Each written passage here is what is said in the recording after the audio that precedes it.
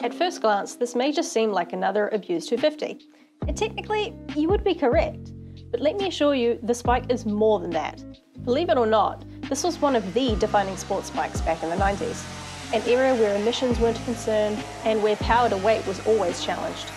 This is a 1993 Honda NSR250R, one of 4 250cc two-stroke sports bikes that would happily outpace any four-stroke rivals with more than double the cc rating and outcorner most normal riders on superbikes of that era.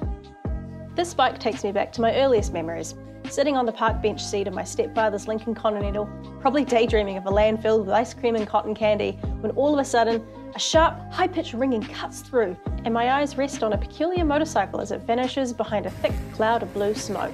This particular example was enjoyed by its owner for over 20 years, and in that time, it lived the fast-paced lifestyle you would expect of a 90s sports bike. But as the owner's priorities shifted to his family, the little two-stroke slowly found itself further and further into the storage pile at the back of the shed, with the last decade or so having nothing but the company of dust and other forgotten relics by its side.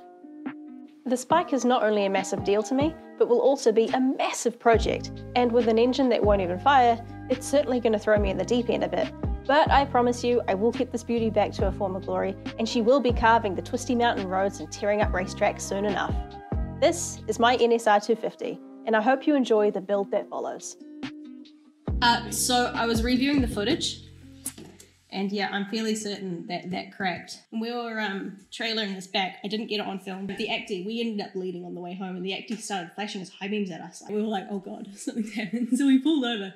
The Acti doesn't go very fast, so we originally thought, oh, maybe something was wrong with the truck, because it only did like, I think the top speed he ended up doing was about 60k, and it was like a bunch of 100 zones. Yeah, it was about 100 zone. I think it was 80 to 100 depending on the sections.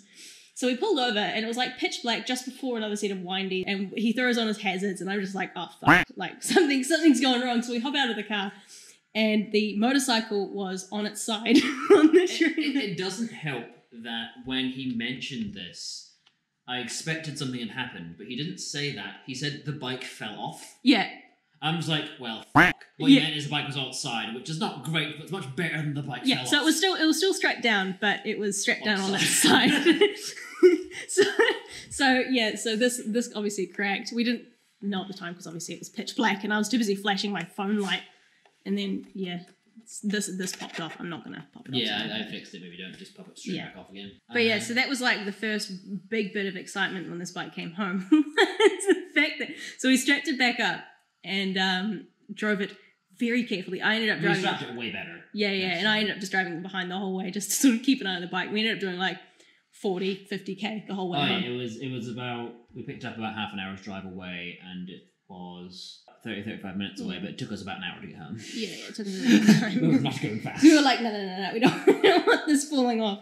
But yeah, so this bike's had quite a cool little history, I guess. I mean, it's lived the typical, like, how you picture a 90s sports bike to live, you know, the rough and rugged and street racing and crashing and picking up chicks and all that sort of fun stuff. This bike's definitely lived it.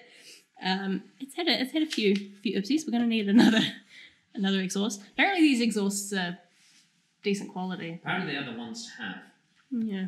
Which now makes me wonder about not getting rid of them, but I also hate the lack of evenness of the back. Yeah, that's one thing I don't like about the two-strokes. The RS250 doesn't have the issue because both exhausts are on the same side, but obviously with the NSR... You stop pulling to bits. Recommend your mum starts pulling it to bits. Put that in the video. Don't.